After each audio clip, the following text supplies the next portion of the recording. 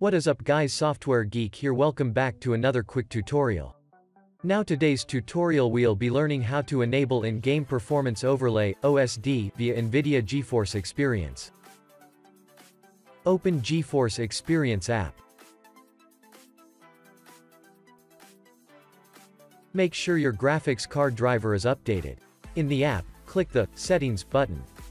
Check box next to the Enable Experimental Features. Wait until the software is downloaded. Now restart GeForce Experience. Make sure in-game overlay feature is enabled and then click the Settings button there. In the HUD layout window, select the Performance tab and then click one of the four quadrants to pick where you want your OSD. You can choose three different types of OSD: FPS, Basic and Advanced. I am going to choose Advanced one to see full monitoring of my PC while gaming.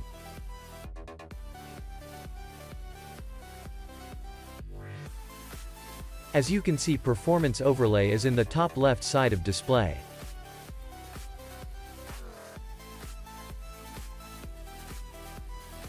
Press Alt+R on your keyboard to show and hide the Performance Overlay.